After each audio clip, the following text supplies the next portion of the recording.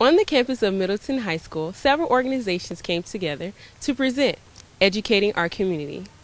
The Mayor's African American Advisory Council, along with East Tampa Community Revitalization Partnership and Hillsborough County Public Schools, is working together to create an atmosphere of collaboration.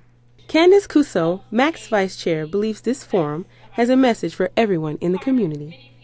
The purpose of this event is really to place an emphasis on the collective effort that it takes between students, teachers, community leaders, as well as all the business leaders to ensure the education of our students.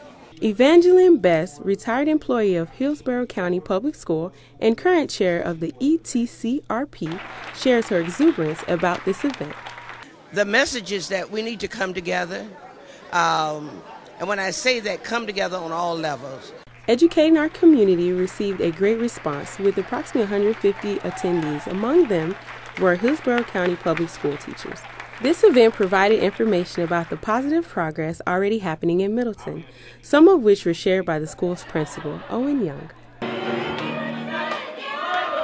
The program also included an outstanding performance by Middleton's drumline and choir.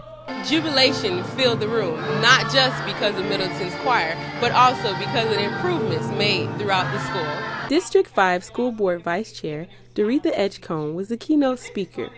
She conveyed the importance of this event.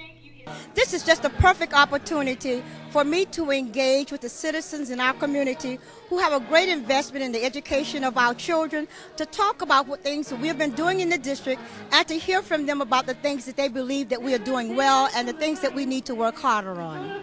Educating our children is everybody's business. Edgecombe conducted an interactive activity talking about the increase in graduation and the decrease in dropouts. Even teachers like Renee Edwards learned something new. The activity was fun, and it gave me an opportunity to learn a little more about our district.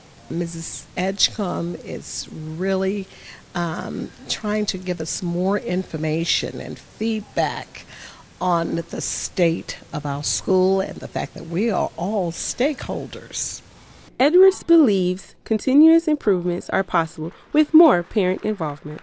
I think it's very effective. However, I wish more parents were involved, and that's something we have got to work harder on.